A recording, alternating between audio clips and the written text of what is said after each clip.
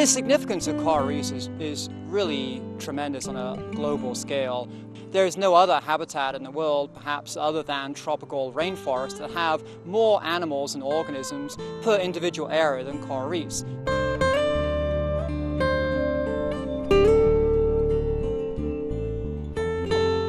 My name is Peter Edmunds. I'm a professor at California State University in Northridge, California. Well, we're on the north coast of Moorea, right next door to Cook's Bay, and this is an island in the South Pacific Ocean. It's a tropical location. It's very pristine relative to a large number of locations, and it provides a perfect spot to study the long-term dynamics of coral reefs, where the impacts from human events are relatively small, although they're not completely absent.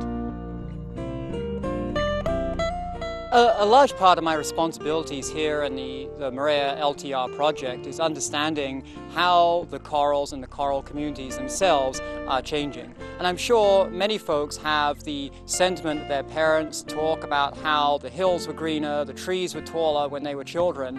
And that sentiment is exactly what we are trying to get at, but not to have it as a general conversation of I remember how it was many years ago, but we're trying to collect the information that shows clearly what the reefs look like in 2005 and 2006, and of course in 2030 we want to look back and see exactly what those reefs look like.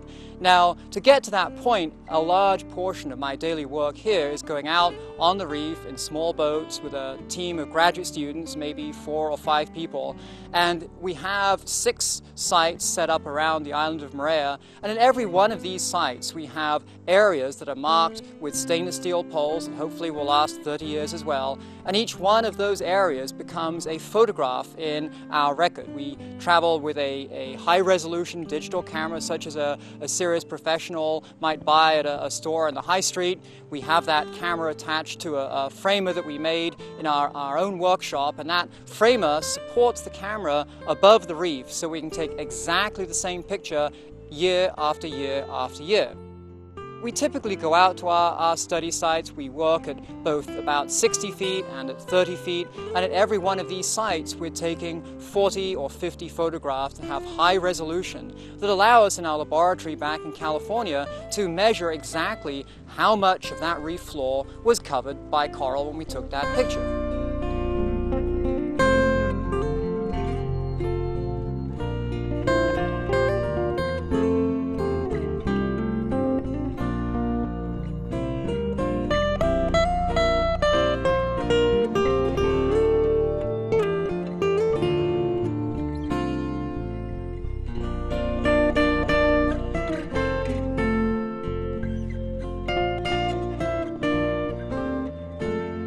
The other half of what I am trying to do here is experiments on the shore, where we've built ourselves this aquarium facility that allows us to control the temperature of seawater. And we'll be growing corals at different temperatures to try to understand how winter cold temperatures, how summer hot temperatures affect the success of individual species of coral. We're also doing experiments where we are pumping carbon dioxide into some of our tanks. Now, carbon dioxide is one of the gases driving global climate change effects. It's increasing in the atmosphere, and one of the critical questions scientists would like to answer is how will corals be able to grow at a time when carbon dioxide levels are much higher? What we're trying to do is demonstrate clearly a cause and effect relationship, that this temperature genuinely causes a coral to die, because that will provide the true indication of how the reefs are responding and why they're changing over time.